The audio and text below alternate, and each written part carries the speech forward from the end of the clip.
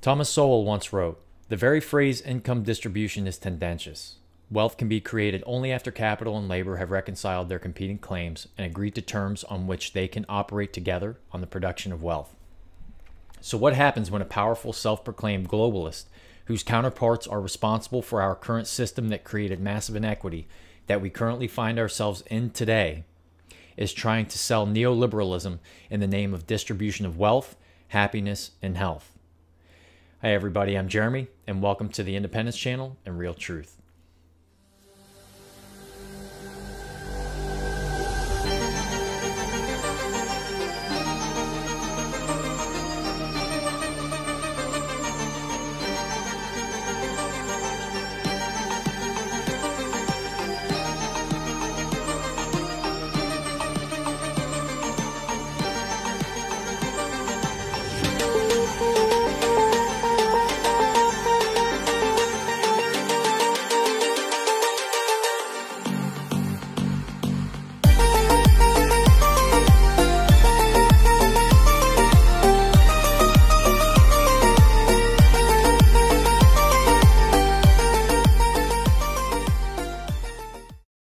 Are 5 days away from fundamentally transforming the United States of America. I have a firm interest in my belief that the human emotion controlled by external factors leads to a path in life that presents risk, anxiety, depression, irrational behavior, among many other ingredients that deviate one from their true purpose. I feel that if we truly are to have any idea about who we are, it is important to understand the economic environment in our country as well as globally, for we do share this planet, and I for one would like to see a balance between national sovereignty and a global effort to accomplish common goals. And in this process, use technology to globally spread the spirit of sharing ideas to solve our own problems. Before we do that though, we must correct our own individual ships or put our own houses in order. This comes when we find our courage to overcome our egos and venture into learning about the world of the unknown, which is a world where about 85% of Americans' minds currently resides, according to me. So with the media literally blacking out political and scientific data and information from scientists, doctors, other experts, fabricating events through selective editing, and accusing individuals of that which the establishment governments are actually doing themselves, I want to be informed on my own behalf through the diligence of researching and listening to those who are once again attempting to control the world and, more importantly, your consciousness and your freedom of thought. So I listened to Klaus Schwab. Klaus Schwab is a founder and executive chairman of the World Economic Forum, who spoke about the obstacles of globalism at the World Economic Summit, the summit in March of 2017. So one of the things that I like to do, I want to know about my economic environment. A lot of research is done on socioeconomic factors related to inactivity in any population, specifically in urban populations, but really the obstacles that come with the current environment that we're in. Now, we find ourselves in kind of like a new era where we have things going on foreign policy-wise for our country in America. We are a globalist community, in a sense, with each country having their own independent sovereignty, right? And so all of these people that you're going to see at this summit, specifically Mr. Schwab, is recommending that changes need to occur because the inequity is so great that we must change the way we do things. However, these people are the ones who created the system in the first place, and their relatives and their relatives and their relatives. So we have this hierarchy, all right? We have this hierarchy of individuals who are massively wealthy. They hold the majority of the wealth. And this hasn't even come with democracy. We've been spreading democracy abroad, but this inequity still occurs. This predatory corporate capitalism that occurs when it's unchecked and people don't go to jail for malfeasance and breaking laws, these things tend to repeat themselves, and they've used the surveillance technocracy to keep the public in check to keep them misinformed. And this is kind of the nature of this 2017 forum, where you hear the soft-spoken old guy from the East talking about how the old way wasn't working, so it's on us to come up with a new way to interact, to make sure that we're healthy, to make sure that, that there's equity, that capital is spread through society. These are the same people creating the new system, or it's already created. Let's not be naive here. The same people that are sitting in these front rows are the people responsible for wars. They're responsible for not even just the wars, but the drug dealing, the human trafficking, the drug trafficking, the weapons trafficking. All this stuff occurs. And this is what happens when we go to war based on corporate capitalism, maintaining the value of the US dollar. So anyway, getting back to the point, I listened to Klaus Schwab. I want to know about the direction that we're going in globally. I want to learn new languages. I want to make myself more marketable just as a human being. Why is it I only know one language? I mean, I'm learning Spanish. I've started on this quest for Mandarin, which is going to be difficult being on my own and being in our circumstances. But I am very interested in the direction that our economy, our world economy, and our domestic economy is going to go, because we deserve to have a foot in the door. We deserve to have a seat at the table. What you're going to see, and why I mentioned Thomas Sowell's quote from his book, was because these folks are going to talk about redistribution of wealth. But the problem with that is they've already taken the massive amount of wealth. A very small amount of people have wealth, and the middle class is being destroyed currently. So we're becoming what Dylan Radigan would describe as algorithmically controlled techno-feudal neo-serfs. America will have effectively a massive pool of something very much like easily algorithmically exploited techno-feudal neo-serfs. That's quite a phrase. Holy cow, that's a lot. But that is truly what's happening, and people don't even understand. You have to break that down and go over it. Believe you and me, before I could say it properly, I had to go over it over and over again and understand exactly what they were talking about. So these people control the wealth, and they are trying to keep you out of the negotiating table as the consumer. Why? Or the laborer, rather. As you're going to see in these cuts that I'm going to show you at this forum or this government summit, is that Klaus Schwab literally gives himself away by saying, look, the demand for labor is minimal. There's a low demand. So if there's little demand for the labor in today's economy, where is your place? Where is your equity? Where is your leverage? You want to talk about creating new equity? Where is your leverage? Where is your place at the table? Because if there's no demand for you and you are a laborer, where is the demand for you? If there's no demand, your value is very low. That's what they've done. They've created, with this virus, all right, with this situation, this health situation, they've created an environment where the demand for labor is low, and therefore you have minimal leverage. You are out leveraged, as a matter of fact, completely. And these people, the way they talk, leave out all of their malfeasance in the past. And he's speaking with the same people who are responsible in many ways. There are people in that audience, I guarantee it, that are responsible for weapons dealings, drug trafficking, and human trafficking. And these are created from conflict abroad. So when we go in the name of capitalism abroad and all of these things, and we're blaming other people for stealing intellectual property or spying on their own citizens or anything else, you best believe we're doing that to our own people. That's happening to us. We're being propagandized like the Germans in the 30s and 40s. Not just us, a lot of people. And so when we lift this veil of consciousness, we see a little bit of light, the frequency of light shining in, and then we investigate, and that's what I'm doing. So these clips that you're going to see have to do with just that, some of these issues that I have. And so these speeches are so important for more reasons than that which you hear, rather what they do not say and leave out of the consciousness of the viewer. There are two main things that really just grind my gears about this gathering. Firstly, the omission of information is sickening, as Klaus speaks in a way that to the ignorant ear sounds like they have solutions for problems that your next door neighbor caused. So we're blaming each other, right? So for example, you will not hear Schwab confront the systematic societal problems, or more importantly, the origins of these problems that they admit creates inequity and disease. And there's a hint here.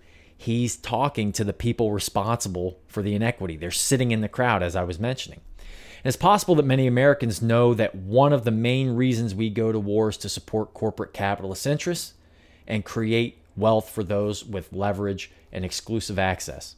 Mr. Schwab may sound soft and caring and thoughtful in a way that brings peace of mind, but he doesn't talk about the wars waged in the name of globalism. And in his words, neoliberalism. What many do not realize is that globalist corporate wars facilitate the world drug, arms, and human trafficking trades and finance economies abroad into consumerism, which has proven to be bad for Americans' health. We can go over statistics for drug overdoses, depression, anxiety, overweight and obesity if you really like me to, but I'm tired of repeating myself about it. The statistics speak for themselves. If you want to know about the virus and you want to know about the mask protocols that are being implemented based on research that's come out, go look at these research articles, because you're going to find many holes in them. You want to talk about the different vaccines that they have, the mRNA, the various types that they have that inject brand new technology into you. Look it up for yourself. The statistics show for themselves.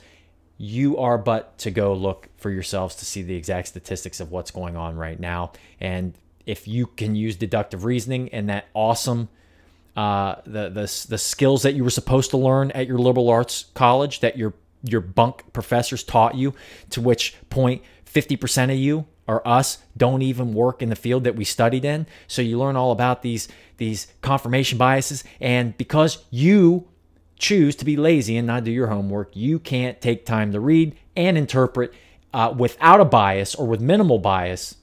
You can't apply that education that you learned because you finagled your way through a liberal arts school and you're doing some other job outside of the realm of study that you chose to do. So it's a bit of an inverse reality. I always love doing this because people are ass backwards a lot of times.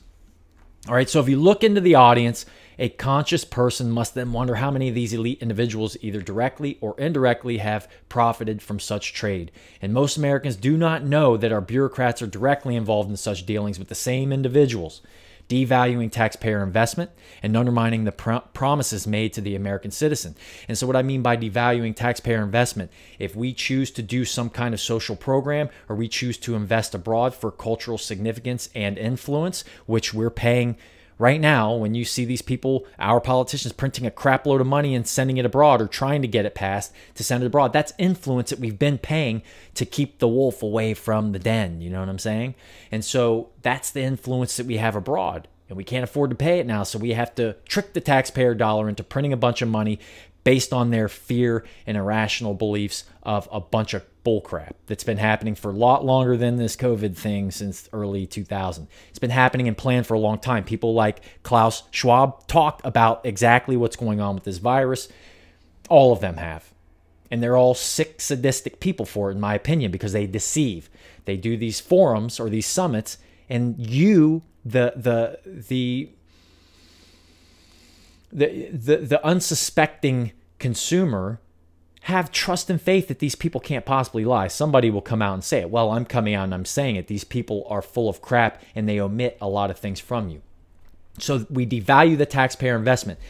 Their corporate globalists attach themselves to our projects abroad, and they take a piece, they siphon some off, so it devalues our investment, right? And the undermining of the promises made to the American citizen, they have to subvert your consciousness and make promises to you, pandering to your virtues, using the corporate witchcraft and esoteric measures that I talked about in my last video with Joe Biden, where he used corporate witchcraft, or the same thing that corporations use, where they'll send a lawyer in to a business and pander to the virtues of the employees, triggering an emotional response to what they're saying. And so you can talk about an unconscious bias, even though, and how we have to walk around and be aware of it and work on it as a consumer and as an employee, when these people are the ones who are representing the corporation that, what? whose environment creates the inequity that perpetuates the unconscious bias that they're telling you that exists in you. We live in their environment that they created. Now here they are with Klaus Schwab talking about how they want to, start a new approach we're at the crossroads. We need to go different directions. Okay, I don't want to go the direction that you've been taking us for centuries. Okay, these are people whose families have inherited wealth over time. And then they marry politicians, and politicians marry people in the private sector, and then they switch vice versa. They do all kinds of crazy things, and they're all related. They all intermarry, and they're inheriting a massive amount of wealth. This is the deal that they're making with one another. And I'm not making this up. You can go and look for yourself. Who's married to who? Who's aligned with who? Mitt Romney, the Bushes, Obamas, the Clintons, Trump, you name it, all of these people, Paul Manafort, all these people, they were deep state guys too. It's not just the Democrats, it's all of them, right? So in any case, this is what I'm talking about when they subvert your consciousness and undermine your values, okay? They promise to you and use that pandering as a vector to insert their witchcraft, to insert a thought into your mind so that you think about it and carry that into the world and then perpetuate it and manifest it into the world to the people around you. It's like a virus. Ring a bell? Sound familiar? What's very contagious? Attitude, even more so than of any virus. Attitude. I can reach anybody from around the world and create a different attitude in somebody. That's contagious and that's power. And that's the art of persuasion and manipulation and mind control through emotions. All right, so let's go ahead and take a look at a few of the clips. I'm going to go ahead and provide commentary. I'll pause it and maybe try to reinforce a little bit about what I was saying. I wanted to go on script as much as possible with this video because I feel like I want it to be as clear as possible. This is a very complex subject, and I don't expect everybody who might watch the video to understand exactly what I'm saying, depending on your level of research and consciousness and understanding of this knowledge that I'm presenting. We're going to take a look at a few of the clips. I'll do commentary, and we'll see if we can provide a little bit of clarity to what I'm talking about. Enjoy. Post sign, the other roadmap, which leads into the re-erecting of walls, into probably a world which is more anchored in yesterday, and a world which probably is characterized by fragility and hostility. I would suggest that we do not choose either of those two ways, but that we construct a new way, which is in line with a new world which is unfolding. We should not argue in the context of yesterday. We should really first analyze how the world has dramatically changed and is changing in an accelerating way. Okay, great. So he's talking about the acceleration of change that's taking place. Little is he telling you that he's responsible for it to begin with. He wants to skip reflecting on the past. We don't want to learn about wisdom. Remember, we've been going through iconoclasm for how long? Tearing down of statues. I understand some of them. I don't know why they were ever put up, like these Confederate statues, all these like statues of people that I never understood it. I never liked it. I'm kind of glad to see some Confederate statues go down. Get the hell out of town. We don't want you. You lost. The spoils go to the rich and the riches go to the victor. Why do they get any moment of glorification ever? Ever, right? Anyway, I digress. He's talking about how we should not be upset. We shouldn't be quarreling and bickering about what's going on or what happened in the past, even though he and his counterparts are directly responsible for the way that things have gone in our lifetimes, our parents' lifetimes, and a part of our grandparents. These generations have been manipulated by these people. And this is what he's going. He sounds sincerely, genuinely like he wants to make a positive change, doesn't he? It seems that way, and you'll see as we go. But before doing so, we should not forget the great benefits globalization has brought to mankind. 1 billion people have been lifted out of poverty. Our age expectations has increased substantially. As consumers, we have benefited from lower prices enabled by global supply chains. All right, so he's talking about how globalism has lifted a billion people out of poverty and the life expectancy has increased significantly. What he needs to tell you, if we're going to talk about poverty, we need to define it. And if he's going to define it, he's going to have to talk about how a lot of third world countries' inhabitants can't afford the proper plumbing, healthcare, food, they're malnourished, they can't afford their own place. Yet they can afford their own cell phone. Why? Because corporate capitalists and communication companies that are in bed with these globalists, they want to pander to your emotions. They need to control you emotionally and predict your behavior. So they harvest your data and information, and they use that data to determine what it is that makes you grind, or makes your gears turn, all right? Makes you grind daily, what motivates you. And they will use these things to manipulate your mind and control your mind. That's what he won't tell you. In terms of people increasing their life expectancy, that's come at a huge cost. We have a lot of baby boomers. All right, not just in this country, I would assume throughout the world following World War II. All right, we have a lot of old people, an aging population, and they know this. So what does that do to healthcare costs? It significantly increases the costs. The last time I checked, COVID's targeting old people. I'm not saying it's discriminating necessarily, consciously, but I guess you could kind of say it is, right? In any case, that's what he's talking about. Where? That globalization has created a new economic equation. Skills, labor is less in demand, which means if we look at the pie of GDP, the rent for labor is lower, and those who have capital, those who have new ideas, have benefited more from globalization. And for this reason, what we have seen in the elections in the United States, in the Brexit vote, this anger of people against globalization and against the elites, which they feel have profited from globalization.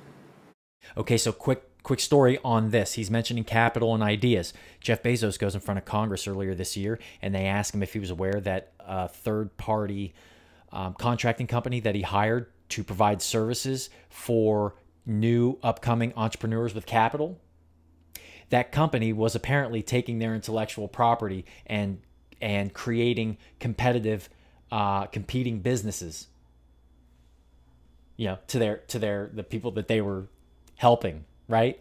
They do this. Most that the early stages of a startup where entrepreneurs are undertaking risks to bring their products and services to market. Over the course of our investigation, we've heard directly from startups who rely on Amazon services, and that includes obviously Representative Jayapal's questions, Representative Buck, my colleague from Colorado, with respect to concerns about the way in which Amazon uses confidential information. But we've also heard that not just with respect to the marketplace, but Amazon's cloud computing arm, AWS, the notion that that computing arm essentially identifies startups' best technologies and rolls out replica products and services. So, Mr. Bezos, does Amazon use confidential information that companies share via AWS to build competing services? No, sir, not that I'm aware of. AWS does often, they do keep expanding their services. AWS started, 15 years ago. We invented this entire category. Let me just clarify that, Mr. Bezos. I appreciate that. Sorry, I apologize for interrupting. But last week, one of Amazon's former engineers posted online that he and his team, quote, proactively identified growing businesses on AWS, that they built competing products, and that they targeted those products to the business's customers. And there's been public reporting on that strategy. So I guess I wonder if you can comment on that and how you would account for those statements.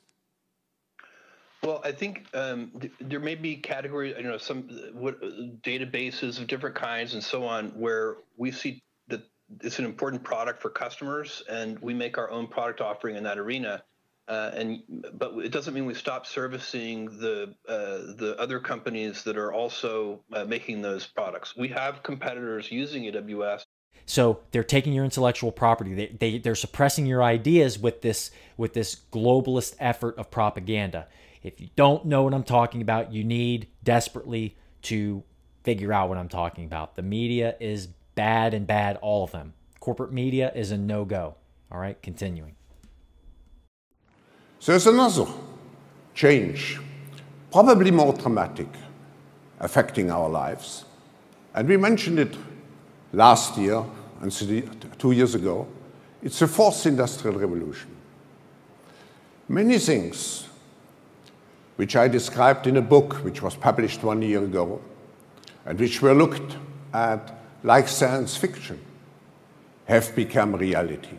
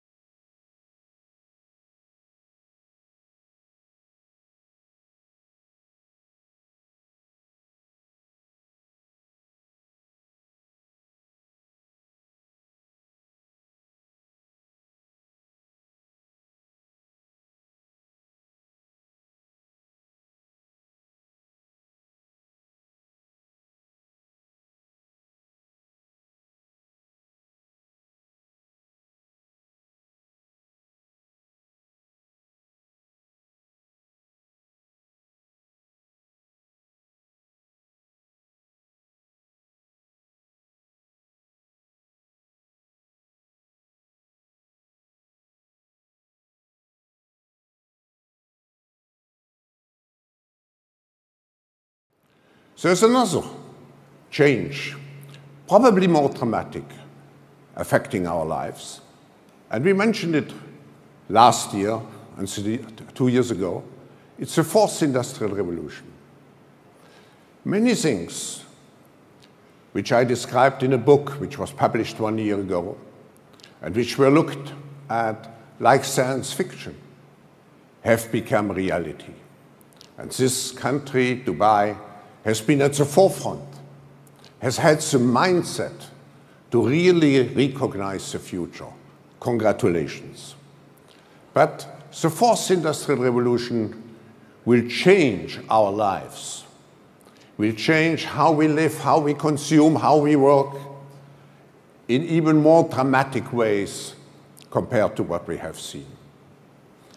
Last year, we were particularly captured, and 2 years ago, by drones, by self-driving cars. Now, artificial intelligence, new methods to manipulate genes are not anymore ideas, but they have become reality. Now, if we take all those changes, and I would like to add another change, a more political change.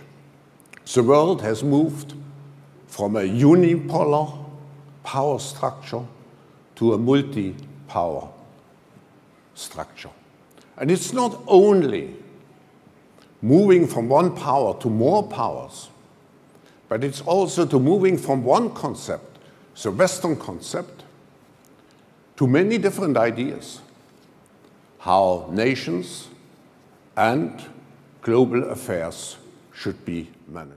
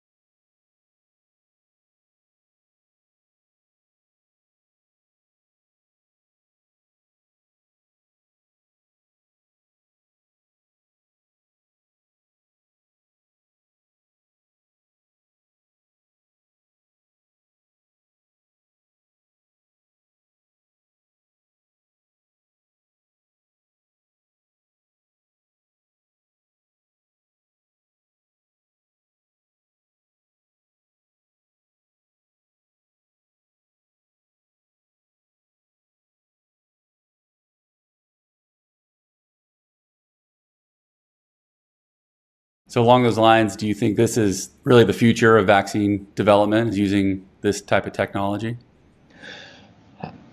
I mean, the results are incredibly encouraging, right? I mean, this is the first time ever in human history there's been a vaccine developed within a calendar year, and not only that, now it's actually been 3, right? There have been 3 successful phase 3 clinical trials within a single calendar year. That's never happened for anything.